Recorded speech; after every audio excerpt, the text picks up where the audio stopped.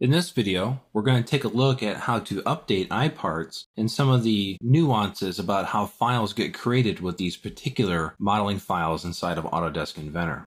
Here I have the Cube iPart-updating IPT from our working files directory.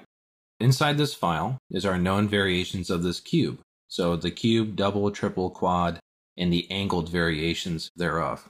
Next, I'm going to add all these parts here, all these variations, to an assembly. I'll start a new standard IAM, and I will place the Cube iPart updating IPT from our working files directory. Here I will just place them by individual selection of the table. Simply click each row in the dialog and then select in the graphics window where you would like to place them. It doesn't matter where we put them right now, just make sure you get everyone placed.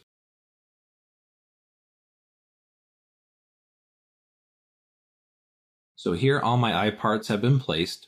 These are technically the children of the iPart. If I were to expand each one of these rows, change over to modeling view, I will see that there is a derived part link to the original Cube iPart-updating. These files are actually generated automatically for you. If I were to go to my open screen again, I would now see Cube iPart-updating. Inside this folder is all of those children that were generated as I placed them into an assembly. I'm going to save this assembly as a container assembly. I'm also going to go ahead and close this for now. Back over on the original file here, the Cube iPart-updating, I'm going to make some modifications. So on the member scope, for the angled cube, I'm going to remove this fillet. I would also like to change the color of all of these variations. So here I'll change back to factory scope and adjust my color to a white oak with a natural medium gloss. As I go through each one of my variations, you can see the color has been updated. Now, in order to make changes to those existing children files that were created, the drive link will automatically take care of the geometric reference for the fillet that was removed, and will also take care of the material as well. Here I will save this, and then when I reopen one of those children, such as the angled cube, notice how initially nothing has changed. It still has the fillet, it still has the old color to it. But look what's showing in front of my Cube iPart-updating. It is a lightning bolt. This lightning bolt shows that I have a pending update. So I will choose my local update up here at the top of my screen to see the update take place. I will also save the file to make sure that those changes stick. Now, if I would like to push all of those changes into those files, I will select my cube here, hold down Shift, and make sure I select all my variations. And you do this by member name. You don't do this by listing your table here by keys. Then I'll right-click and choose Generate Files. This will go through and force the update to all the children of this iPart.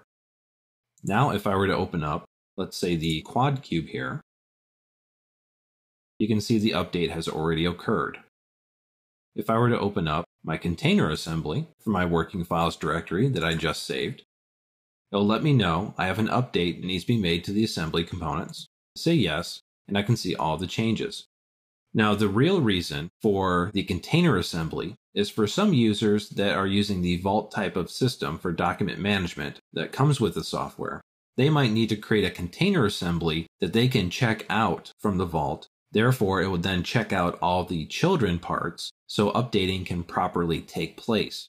If you do not do this and you're using the Vault system, if you were to update your iPart factory, there's no guarantee that your iPart child will correctly update. In newer versions of Vault, this has been remedied.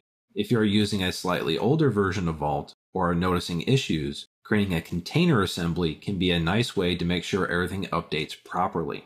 If you are using project files for library management, you might want to create a project file that is separate from your normal project file that would have the ability to edit your iParts and to update them correctly so that your updates will properly go through your files.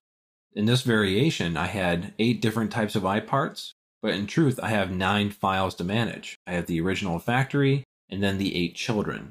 If you are using a vault system, you might create a 10th file, being the container assembly that just simply houses all the children.